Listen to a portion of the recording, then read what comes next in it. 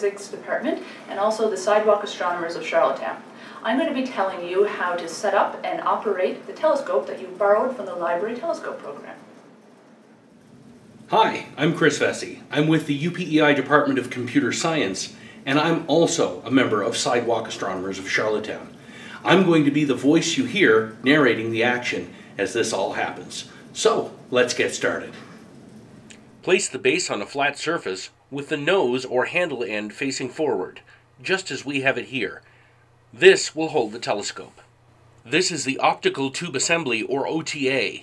The top side of this faces towards the rear of the stand when mounted. Megan will now demonstrate how to mount the OTA on the stand.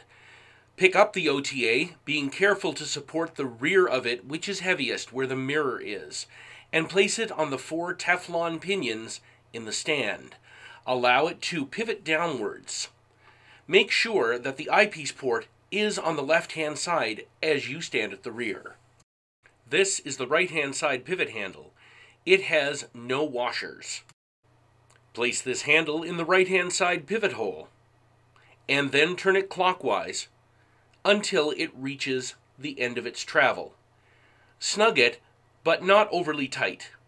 It will need to pivot. The left side pivot handle has both washers and a clutch. You install it the same way with the same clockwise turning action. Later on, you're going to use this handle to vary the pressure on that side of the scope and hold it in position. This fixes the altitude of the scope.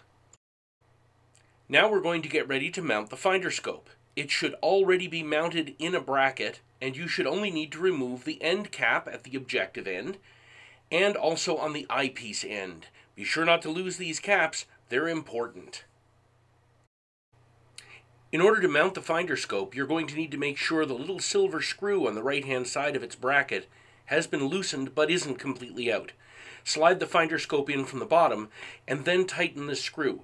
It's important to make sure it's really snug, otherwise the finder scope will slide out and crash to the ground, and that's not good for it. Now it's time to prepare the eyepieces. You're going to want to keep the caps for those the same way as you did for the finder scope, which you can see at the right.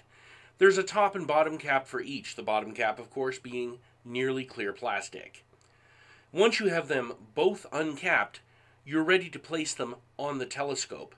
Of course, you only use one at a time, but we'll show you how they are stored on the telescope. There's a bracket on the front of the stand that is used to hold up to 4 eyepieces, 3 of them that are 1.25 inch like these, and 1 2-inch eyepiece in the middle. Now we're going to remove the eyepiece port cap that protects the inside of the telescope. Once the cap is removed, you will notice that there are 2 screws on either side. These, of course, have to be loosened to mount the eyepiece.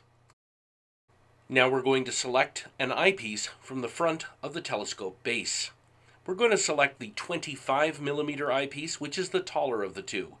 It also has the larger ocular lens.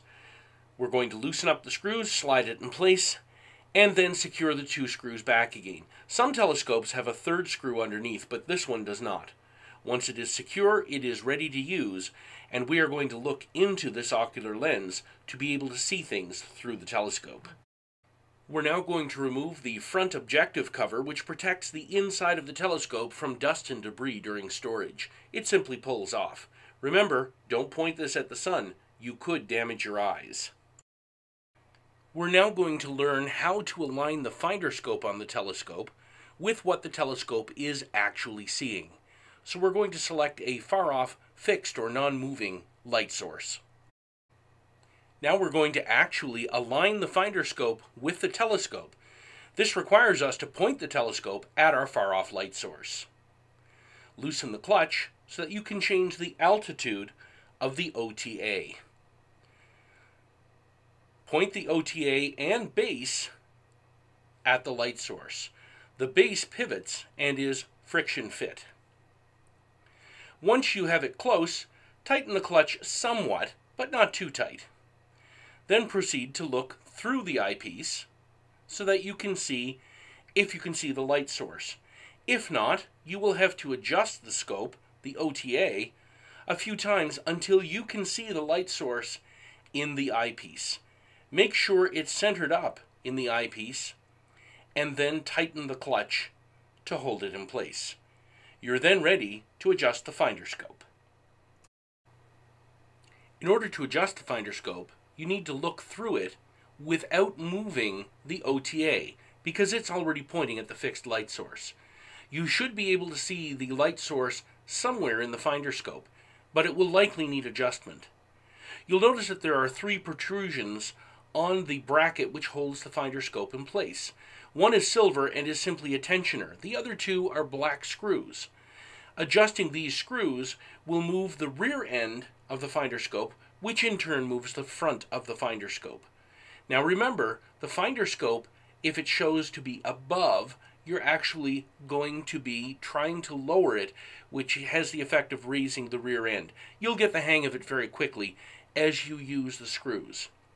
Once you have adjusted it correctly, the main scope and the finder scope should both be pointing at that object. Congratulations! You have successfully aligned your telescope and finder scope. You're now ready to look at objects. If you need any more information or assistance using your telescope, contact your local librarian or look in the booklet that accompanies your telescope for information about the Sidewalk Astronomers of Charlottetown or UPEI Physics Astronomy program. Thank you for borrowing a telescope from the Library Telescope program, and I hope you enjoy your observations of the night sky.